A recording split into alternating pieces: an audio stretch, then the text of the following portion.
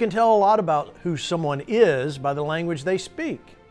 It's like a window into the culture and the history of the people who speak it. You can learn so much about a person just by listening to the way they speak. Let's consider the way the founding fathers of America spoke and their impact on us today.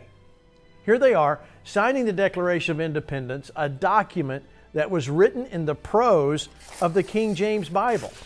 In fact, the Declaration of Independence, the Constitution of the United States, and the Bill of Rights not only include principles inspired by the Bible, they are written in the language and the prose of the Bible. They wrote using the language of the Bible, specifically the King James Bible. They were writing about important things, and they phrased the information in a way that evoked the Bible language to say, this is important. And they used biblical principles and scripture references for comparison. This is like that written in the Bible, or this is based on the biblical principle of, and they would note the chapter and verse. The founders were creating something that had never existed before, and they used the Bible as inspiration.